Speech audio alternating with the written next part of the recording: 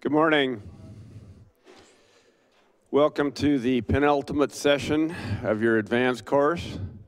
We're going to, this morning, fix this ugly-looking proximal femur. And we'll just briefly run through what's wrong with it.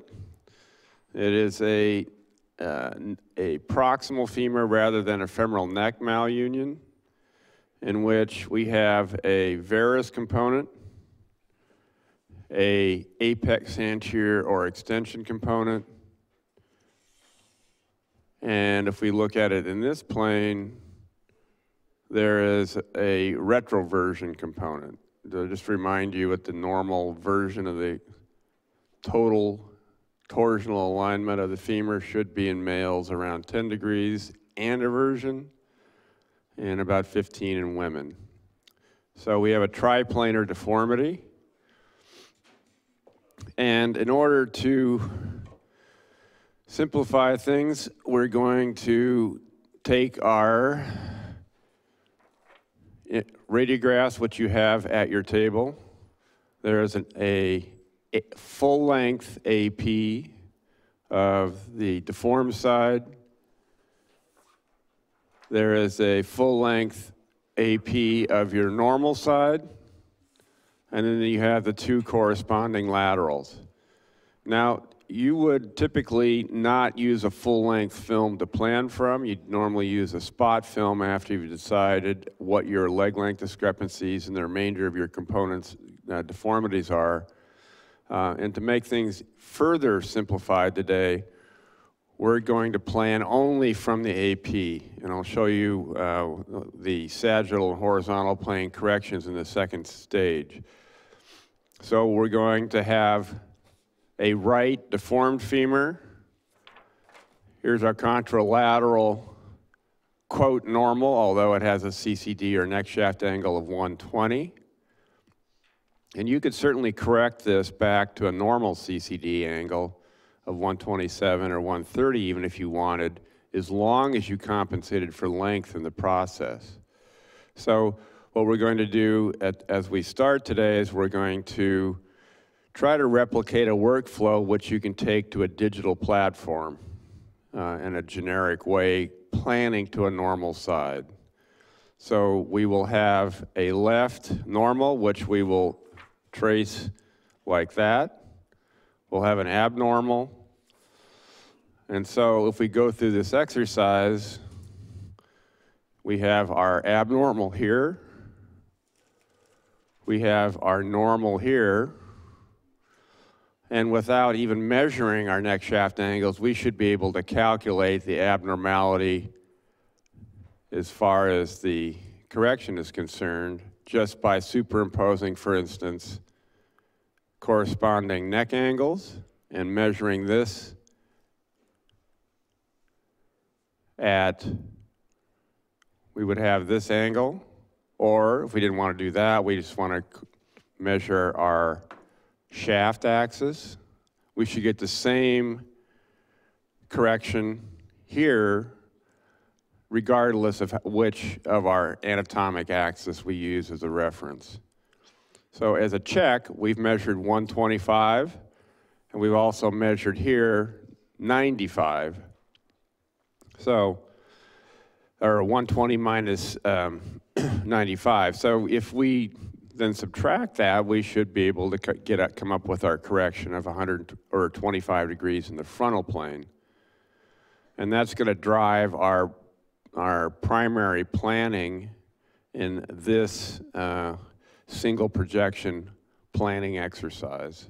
So we have a normal, an abnormal with a corresponding anatomic axis drawn in. The next thing we're going to do is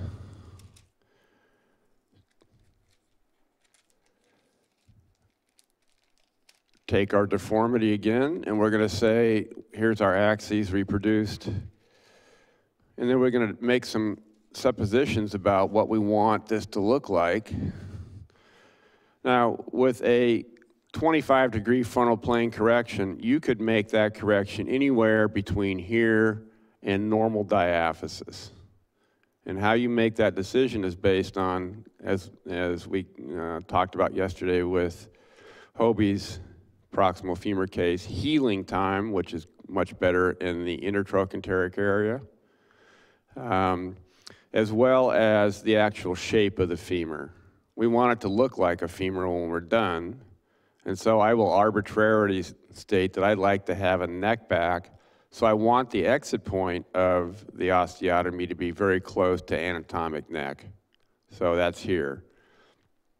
The next simplification, which I'd like to sort of put forward, was rather than having a correction which has two oblique components, I'd rather have one transverse osteotomy.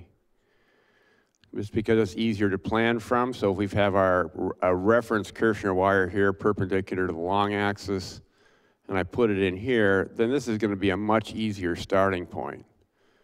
The other reason why a transverse osteotomy in this setting is going to be useful is because we're going to make a transverse osteotomy and then medially rotate this distal segment approximately 25 degrees or 20 degrees to compensate for the retrotorsion, and then cut this closing wedge. If you make two obliquities with a closing 25-degree wedge, then you're really going to have a confounding problem as you try to compensate for the torsional component. So I've just arbitrarily said I want a transverse osteotomy to make a neck. And here is the a variety of different 25-degree corrections. And we can look at this with a second component, which is the proximal fragment. So this part is going to be, no matter how I do this, I'm going to have this proximal segment. So I'm going to draw that separately. And then I can bring this back parallel to this 25-degree corrections, and we can look at the extremes of correction. So I can have a pure opening 25-degree wedge, which is inherently unstable and will have a very slow healing time, but will give us the biggest correction in leg length.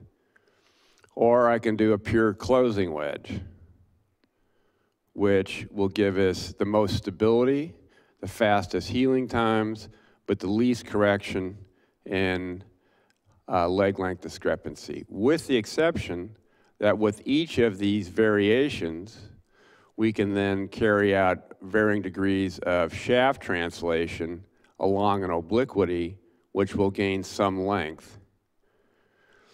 Now we have to make a decision about how much shaft translation we can tolerate on the basis of what the anatomic and mechanical axis of the knees would be. So if you go into valgus, you theoretically would like to have lateral shaft translation so that you don't displace the weight-bearing axis at the knee, which is a long-term consideration in young patients. So we have a variety of different components to think about in this plan. So we can make a variety of different plans. Here, the nice thing about leaving this entire malformed femur here is that we can readily check how much leg length we're going to pick up. And then, so I'm going to arbitrarily at some point say I like that appearance because I've gotten back my designated 2 centimeters of leg length. We will give you that you're 2 centimeters short, and that's what you'd like to get back. And then my translation here is based on where the trochanter is relative to the canal and what I think I could live with as far as a late reconstruction if this fails, and how can I get a femoral component in if this turns into an arthroplasty. So obviously this would be the best position, but we've essentially regained none of the offset we've lost with our original deformity. So we'll come to this and then arbitrarily accept that.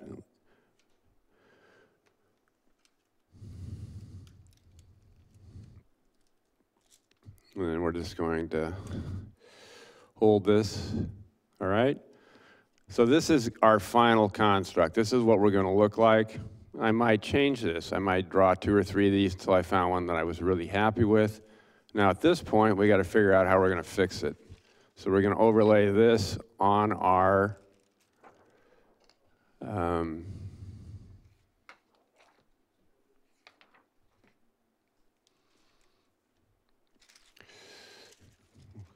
we will convert this drawing to this drawing. Pretend you don't see the blade plate yet. All right, so I take this and I'll make another image which will capture that complete deformity correction with a partial opening, partial closing wedge, and then we'll put our template beneath this. We'll overlay it and come up with where our implant's going to sit. Now, it may be at this point that I've created so much offset that my implant, irrespective of whether I use a high-angled or standard 95-degree blade, is not going to work, and then I have to go back and redo the process.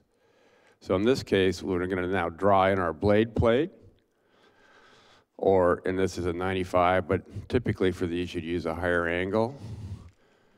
And now we have an implant. You put your screws in if you want, and you're going to then take this back to our deformity.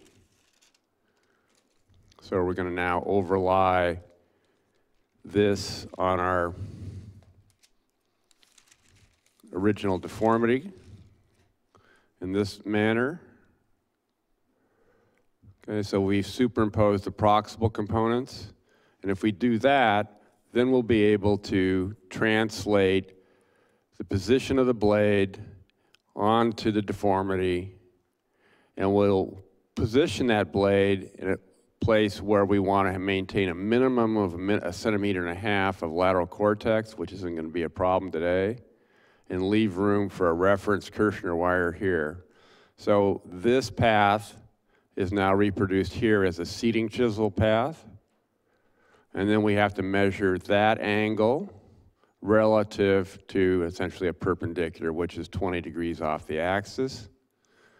And I've measured from the tip of the trochanter, which is a relatively easy reference radiographically, to the top of the blade. You can measure to the bottom if you want. And then I measure from the bottom of the blade to the level of the osteotomy. Here it's a very large distance. There'll be many osteotomies where you'll be pushing it as far as the limit. So now I have my deformity, and I have where the seating chisel is going to go in, and I have the closing wedge at the point that I ultimately am going to execute it. So it's a partial closing, partial opening wedge, and then we have a series of reference Kirschner wires. Perpendicular, perpendicular, closing wedge, blade plate reference. And all of these are then going to need to be transposed to your model before you go ahead to the actual execution. So this is a reminder what we're dealing with: a frontal plane correction of 25 degrees, sagittal 15, horizontal 20. And what I did not put in here again is we want to regain approximately 2 centimeters of leg length in the process of this plan. Okay. Go ahead, Mitch. All right, good morning, guys. That case pretty much does itself, so don't really need to pay attention too much to what Dr. Mayo said. But I know a lot of you are traveling today, so wanted to just share some of the weather reports. Up here in Quebec, everything looks nice and clear. East Coast looks nice and pretty clear. We got some precipitation down here in Florida. John Scalaro and company traveling to the West Coast. Things look pretty clear. Milton Little traveling to 90210, right about there. Looks pretty good. I thought I'd get some more laughs, but okay, anyway. Maybe people are overwhelmed. All right, here's a summary slide. Again, the deformity is a 7-degree retroversion, and we want 15 degrees of anteversion. So that's a clinical assessment, okay? And you saw Dr. Mayo looking down the pipe of the femur. So that's usually a clinical assessment by the rotational profile, or if you need a CT scanogram, that's how you get that. The varus that we got is 25 degrees. Again, that's radiographic, with measuring the neck shaft angle, or the delta, 120 minus 95 is 25. The 20-degree apex anterior deformity, that's also radiographic, and the 2 centimeters of shortening. There's a lot of confusion with retroversion and what you have to do. Just keep in mind, retroversion is an external rotation deformity of the distal segment. So the math works out if the patient's in 7 degrees of retroversion and we want 15 degrees of anteversion, you have to add the 2, which equals 22, and we're just going to round to a practical number of 20. So in your plan, you need to rotate internally the distal segment 20 degrees. Okay. So our summary slide is here. We're going to concentrate in the next half hour approximately on the plan, and we have the pertinent points bullets here. Your table instructors will be there to help you. Remember, there are essentially an infinite number of different osteotomies which will provide a correction in the frontal plane, and only a few of them are going to be relatively easy to execute in the other dimensions. Okay, let's go ahead.